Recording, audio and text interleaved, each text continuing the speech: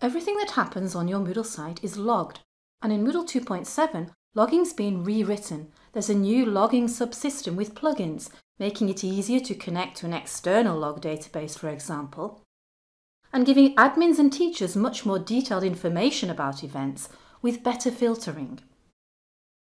Here's a Moodle 2.7 course, and we're looking at course administration, reports, logs.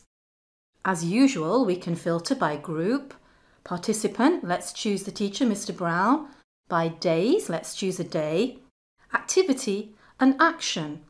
But what's new is that we can choose the level, teaching, participating, other. Let's start with teaching.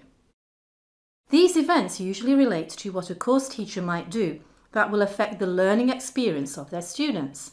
For example, grading an assignment, updating a course section, or switching phases in a workshop.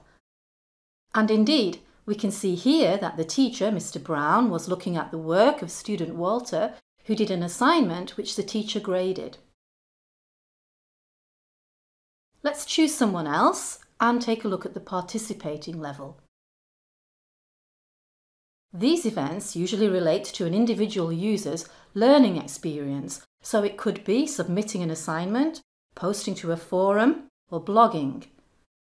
And checking the participating logs, here again we see that student Walter viewed the introductions forum and posted to it. Finally, let's look at the other level. These events don't directly affect teaching and learning.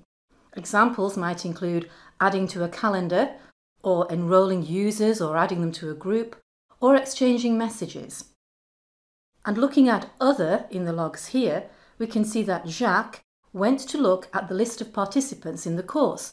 So that isn't particularly related to his studies, but again Moodle has faithfully recorded this in the logs.